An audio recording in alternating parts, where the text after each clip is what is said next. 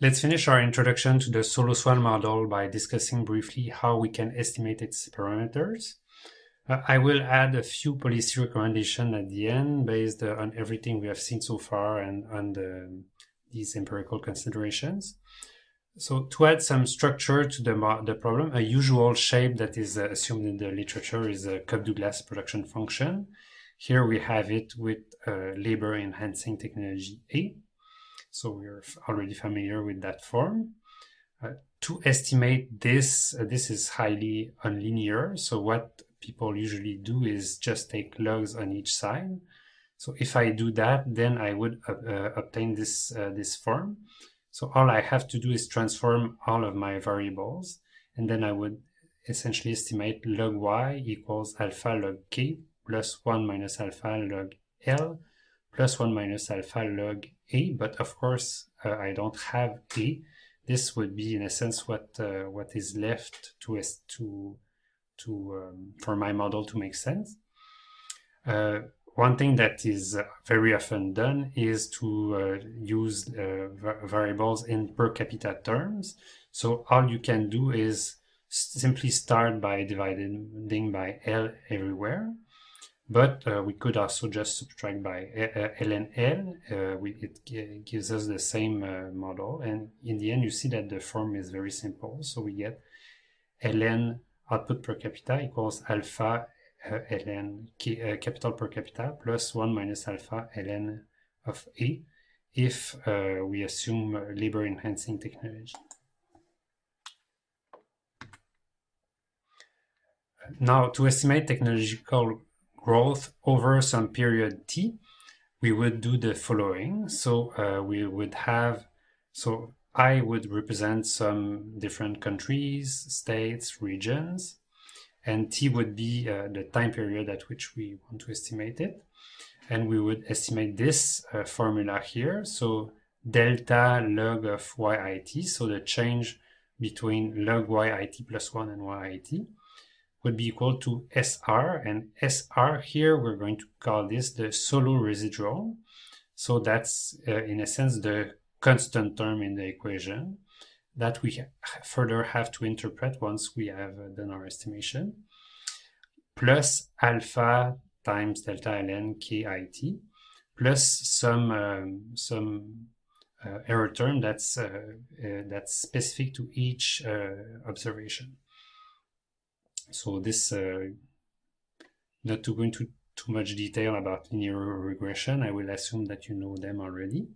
Otherwise, you will learn them quite soon, hopefully. And here, yeah, so alpha again captures the importance of capital in per capita growth in explaining output per capita growth. And as we can remember too, so it measures essentially the role played by capital in production. So once I have estimated this, what I get is some value for SR, so first the Solow residual, and some value for alpha. How do I interpret what I got from my constant term here?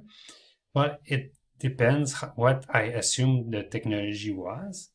So let's just go back quickly here. So you see that here I assume that this is how my technology entered the formula, 1 minus alpha log of A. So if this is SR, so what I would have to do is divide it by 1 minus alpha and then take the exponent, and I would get A. So in a sense, if I assume a labor enhancing technology, that's what I do. I divide my Solow residual by 1 minus alpha.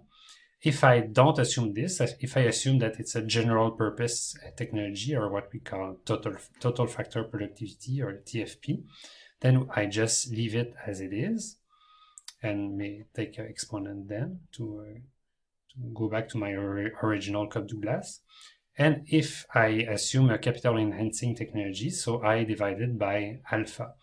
So you see that this, in a sense, it's not, we're not assuming much by saying we have a capital enhancing technology or labor enhancing technology. Because at the end of the day, it's a matter of how I interpret the result I get. One of the earliest and most famous of such exercises was done by Robert Solow in 1957. So he used US data between 1909 and 1949 to test the influence of technology and capital per man hour on output per man hour. So what's amazing is, first of all, that the US already had very good data back then that allowed for such project.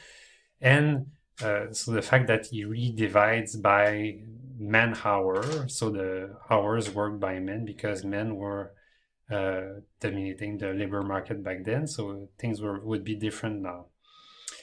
So he does it in two steps. I'm going to explain well each step. So first he wants to estimate TFP technology, so neutral technology with AT here. And obviously we don't observe A, but here's the trick he's using. So he's going to estimate this formula here, YT equals AT KT to the alpha T, so even allows for alpha to be time specific. And then, so imagine you would want to differentiate YT with respect to time. You would use a product rule because it allows for AT and KT to change basically. So you would write dyt dt equals the derivative of this object with respect to AT multiplied by the derivative of AT dt, and then the same thing for KT. So here this is exactly the same thing, but instead of time derivative we have discrete changes, but the logic is the same. So delta YT equals to AT and then the derivative of this part with respect to KT, so alpha T, KT alpha T minus 1, and then delta KT, plus the same thing, but now we take the difference of AT, so KT alpha T delta AT. So it really looks like just differencing a product, but it's he uses discrete changes instead. And then note what he does. So you can divide by KT here and multiply by KT here, divide by AT here and multiply by AT in front, and you get this form where here, if you notice, this AT KT alpha T is YT and this is YT as well. So then the only step that we have to do is divide by YT everywhere and isolate delta AT over AT. So that's what we do here. And then we get a sense of the growth of technology, so the growth of the Solow residual at every period. And then obviously we don't know what the... oh yeah, so one thing to note is that we still have this alpha T that we don't know what it is. So so what Solow does is he uses outside data, and alpha T is an estimate of the share of property in income. So the share of income to capital in the total national income at time T. So even back there, it was around 0.34 on average. So he could have used it's changed too, but it's very it almost doesn't change. So it's fine. And then what we can do is imagine that the technology quote unquote level is 1 in 1909, and then to get the technology in 1910, then it's the technology, it's 1 plus the growth rate in 1910, and then on and on and on, and you can find out what is the technology at each year. So that's his first step, is to basically compute technological improvements in each year. And then what he does is he says, okay, now that I have technology, I can remove the effect of technology on output. So imagine what output would be if technology had stayed the same. So if you look at it here, the output is technology multiplied by capital to the alpha t. So if we divide by technology every year, then we just have a simple function of capital. So then he wants to estimate what is the impact of capital per man-hour on this output per man-hour divided by technology every year. By the way, so he removes the years from 1943 to 1949 because they kind of don't fit well his curve. So that's dubious, but that's what he does. That's what he does.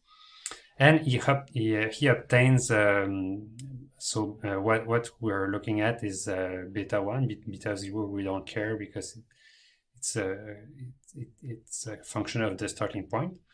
So beta 1 hat is 0.353, which is quite close to what we already had here, 0.34. So then, well, that's his exercise. So in a sense, it's confirming what we already guessed, but his point, the deep point, and why it's a famous article, is the following. So over the total period, 1909 to 1949, so output per man-hour, small y, has increased by roughly 100%, so 104%. But capital per man-hour, small k, has increased by only 31%. So it means that basically the contribution of capital to the growth of y is simply the growth of capital multiplied by the coefficient we have just computed, alpha. So it's 0.353 multiplied by 31%, so 11%. So if we didn't have technology growth, then the output should have just grown by 11%, but it's grown by 100%. So it means that, in a sense, almost everything else, so about 88% of growth of output per man-hour is actually unexplained by capital. So it's purely explained by this Solow residual, this TFP growth.